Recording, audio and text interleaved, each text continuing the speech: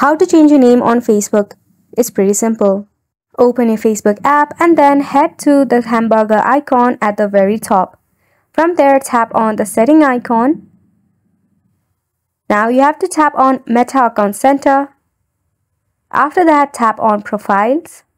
Now select your Facebook profile. From here, tap on Name. Now in order to change, you can just go ahead and change it accordingly. If you want to change your first name, go ahead and tap on it and erase your first name and rewrite the new one.